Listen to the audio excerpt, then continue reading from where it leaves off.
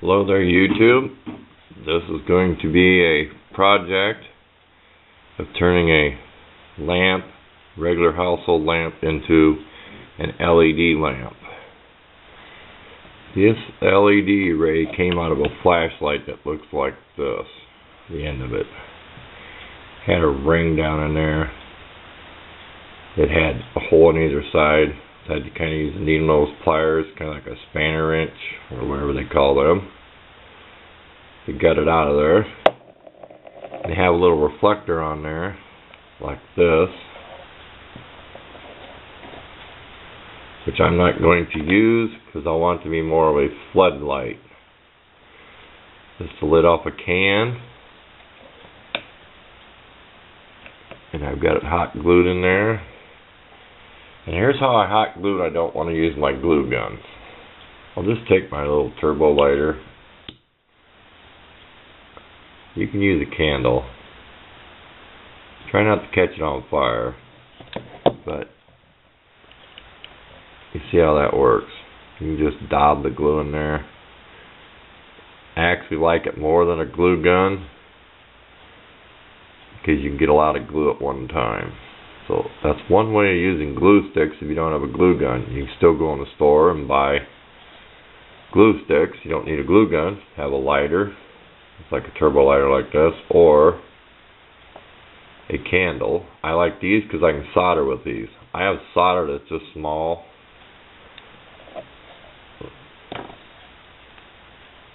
I can show you how easy it'll melt. That melts pretty easy. So you want to solder wires. This came out of another project. You see the black and red wire. That's how I solder those. I just wrap the wire, wrap solder around the wire, hit it with a little butane torch, and there you go. Okay, then I'll show next how I'm fitting it down in the head of the lamp. Okay, this is how it'll fit down in a lamp. I've sprayed that lid with silver aluminum paint, so it'll get all the more place. Just a swing arm lamp. You'll see the whole thing at the end. They're pretty junky. I've had two of these. They get hot. You'll burn yourself trying to move it. The switch is always shucked out of them because the switch goes in the end down here. The switches always break. They're really not worth the money you pay for them. But this is going to be my LED conversion.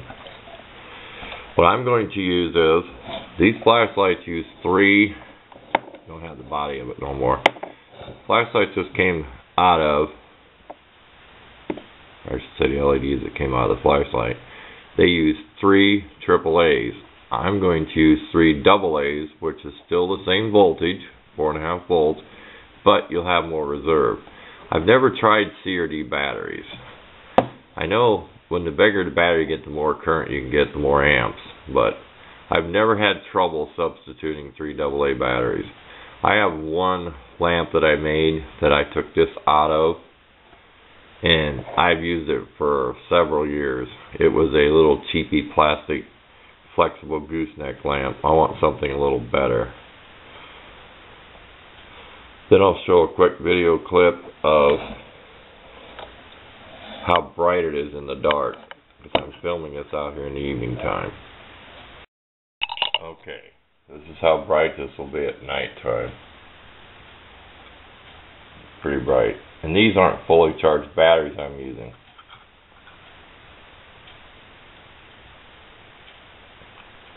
This way, power outage, or say I want to come out to the workshop real quick, I don't have to turn the power on. That's pretty bright.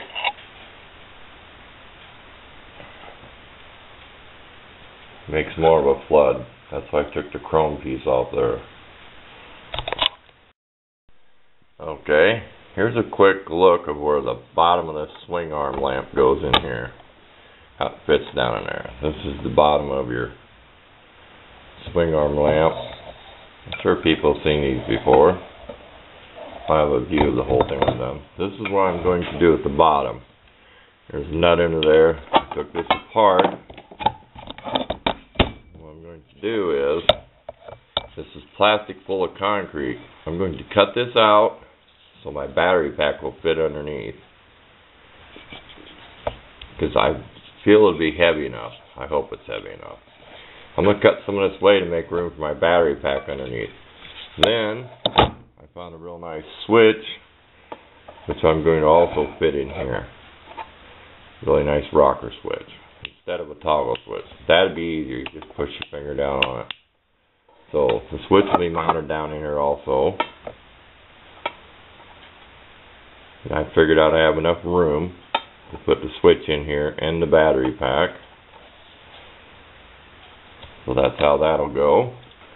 And what I did is I ripped out the regular house lamp cord. It was hard to pull out. I'll get this in camera view. It was hard to pull that cord out of here, but I ripped it out. I took a pliers, little plastic clips. It kind of catches there. But this is small wire off an old surround sound stereo, house stereo. It's real small. This is probably 18 gauge. 16, 18 gauge. It's not, it doesn't have one side marked. Some wire, speaker wire would be silver or just have a stripe on the plastic.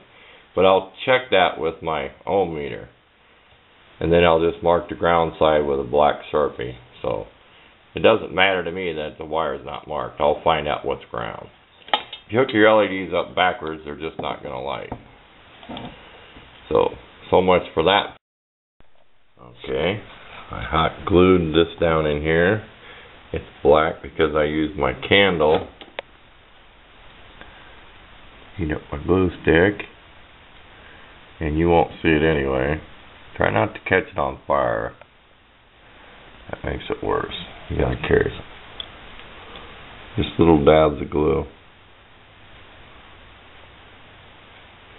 You'll never see this. Don't worry about these strings. Just let them dry. Your glue stick's going to string over. Just let it dry and they'll pull out. So, it doesn't look pretty in there, but no one's not going to see it.